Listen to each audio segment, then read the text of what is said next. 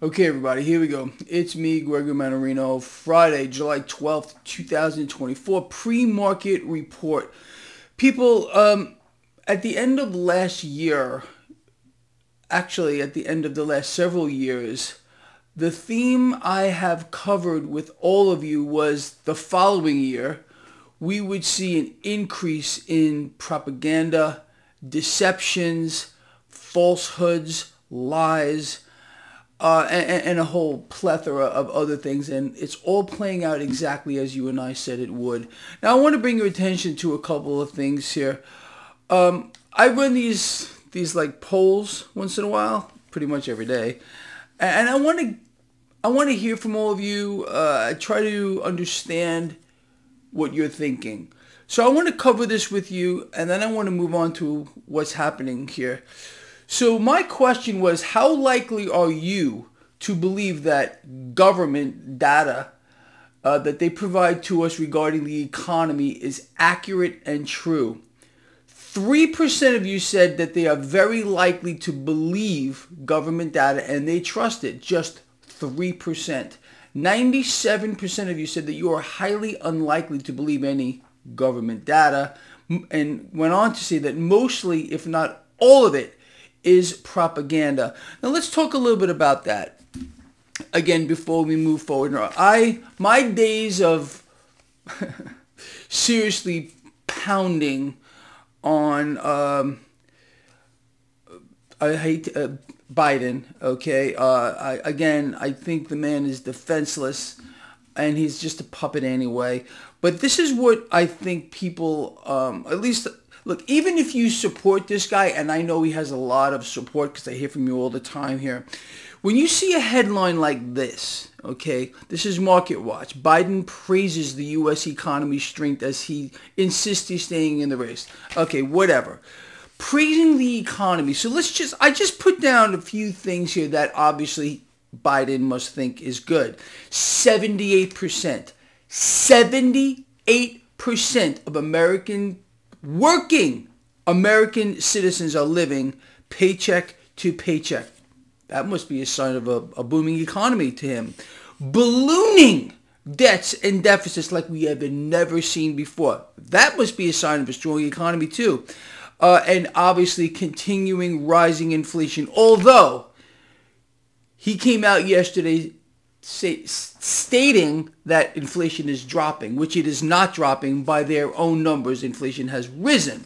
Okay, now here's another part of propaganda that I want to cover real quick. This is Reuters, and from this morning. So disinflation, this kind of an interesting way of deceiving people. They don't understand what it means, because again, if people understood the truth that inflation continues to rise, it has nowhere to go but much higher because of the so-called bruised dollar, by their own words here. So let's cover this.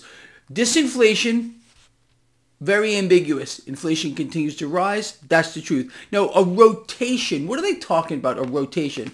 Yesterday, the star of the show, and I didn't even talk about it because it doesn't even matter, was the movement of cash into small cap stocks or domestic companies here. Okay, and that's on the back of what we're about to see. And a vicious, how do I say this another way? I can't think of another way to put it, but a vicious cycle of dollar devaluation to an extreme level. So again, we don't get pullbacks in this market anymore. We haven't had one in 7 or 8 weeks. We've had record high, record high, record high, record high, record high, record high. But this rotation here that they're speaking about is the movement from large cap into small caps. Just ignore this stuff, okay? And don't deviate from the pathway that you and I are on. We can't be in better spots. If you've been with me for any length of time, honestly, you could not possibly be in a better spot with regard to the freak show that we are in right now in the markets and everything else connected to it. So let's cover the bruised dollar here. Okay. Now, if we look at this, keep that in mind, bruised dollar, because I want to show you something else. Here's a few headlines from today.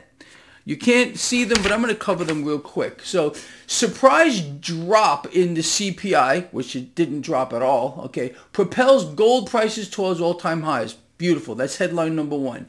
Headline number 2, gold shines in short term as copper holds midterm appeal Deutsche Bank survey finds. Okay, more positive news on gold. Third one, gold nears record close as global uncertainty fuels rally. What this is all about, this is almost kind of a deception in a way. Yes, it's beautiful and lovely that the people are waking up to the fact that you have to be in gold, more specifically silver, but it's commodities across the board. Why? Why? Here, these things are priced in dollars. Okay, so again, you just kind of know where to look and how to understand the situation here. This so-called bruised dollar here, people, maybe you're brand new here today, I don't know. But we, the people of the world, haven't seen a thing with regard to what central banks have in store for us. How they're going to suck the purchasing power of their currencies out much faster moving forward. And look, yesterday, this fake news with regard to cooling inflation, it's not cooling. It continues to rise by their own numbers, but that's the propaganda. And again, of course, you have this thing, okay, telling you how great everything is. This is what I'm talking about. Even supporters of this guy, and there's a lot of you, I know there is because I hear from you every freaking day, okay. Does that bother you at all that you're being lied to directly? What did I write here? Oh yeah, I was talking about the things that he considers to be strong. 78% of people are living paycheck to paycheck, working people ballooning debts and deficits, rising inflation, and we can go on and on. Your manufacturing falling off the cliff. We've become an import nation. This is why you're seeing the trade deficit continue to widen, blah, blah, blah, blah, blah. But anyway, like I was going to say, look, you and I have discussed how to play this game, because that's all this is and nothing is what it appears to be, quite obviously. What we need to do is, of course, increase our exposure to commodities here. These are priced in dollars, and we haven't seen anything yet with regard to dollar devaluation. With regard to what the Federal Reserve is going to do, this was a setup yesterday. And they're trying to, again, you're going to see more propaganda about how great it is that inflation is cooling. Whatever word they want to come up with, that these ambiguous kind of words that people can't really get, if they can't tell you the truth, obviously. So with that, and they won't tell you the truth. No one is going to tell you the truth. There's going to be a blame game. No fingers pointed at central banks by anyone running for president or in office right now. It's all a grand deception to keep your eyes off the ball, who the real enemy is and who the real government is, okay?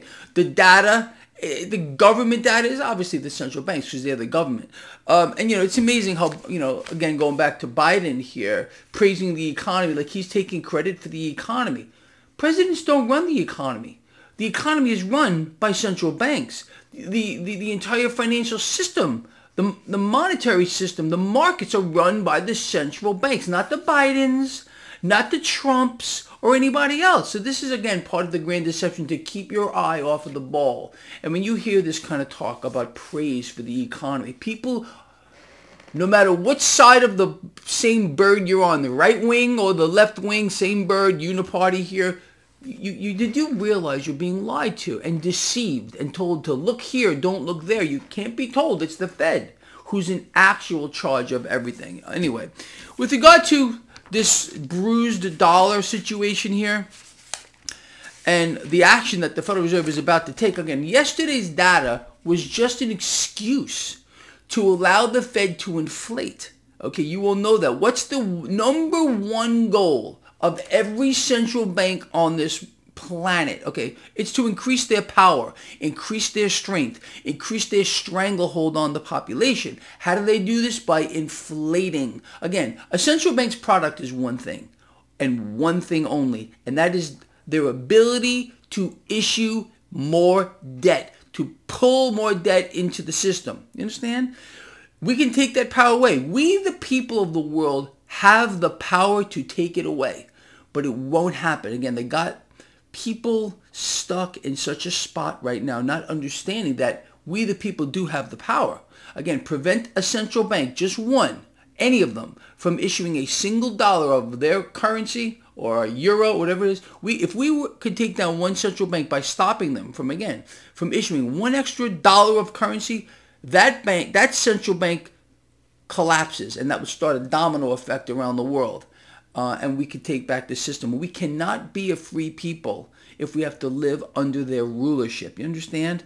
And we have to participate in their system. We lose, no matter who sits behind the Resolute desk or anywhere else in the world, if we're forced to live in that situation. But again, we can capitalize on that. This is the MMRI from this morning, following exactly the trajectory you and I predicted it would. And this is going to continue as the bruised dollar, okay, don't take my word for it, wherever the hell I put it, the bruised dollar here gets even more bruised. In other words, loses its purchasing power, as well as all the other central bank issued currencies, as the Fed buys more debt.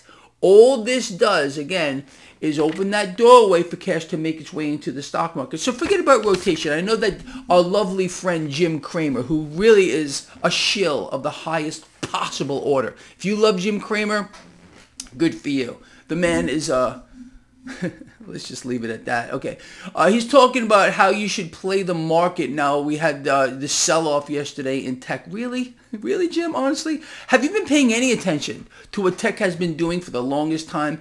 People need to be buying the dips there, Jim. Okay, and you know what I'm talking about.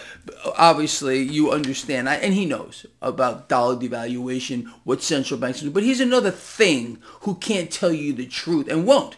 He's got to keep his rolling up his sleeves, nonsensical, hitting bells and whistles job out there. You can't make this stuff up, but that's the truth. Anyway, look, I'm preaching to the choir here, but people, what are you going to take away from this video? Expect a lot more lies, tall tales, fake news, propaganda, deceptions, no truth. You can't get the truth here, and that's all that people want. People want the truth, and they can't get it, and that is what's causing, I think, anxiety, stress, and it's hard for people to cope in this environment. They don't understand what's happening to them. They're being told how strong our economy is, but they can't make ends meet. They don't understand what's going on here because, again, they're being lied to on a scale that is just too much to get your head around. But it's not going to change a damn thing for you and me. You and me, we're going to continue what we're doing. We will be buying the dips across the board. Okay? Forget Jim Cramer and his nonsensical whatever he's talking about. Okay? It's just too much. As long as this mechanism continues, we're going to be buying all the dips in the stock market, no matter where they are. And I think tech is a huge place to be moving forward. We're going to be buying the dips with gold, silver, platinum, palladium, increasing our position, our exposure to commodities. Make sense to you? As the dollar continues its slide here, it ain't getting any stronger, just so you know. Okay.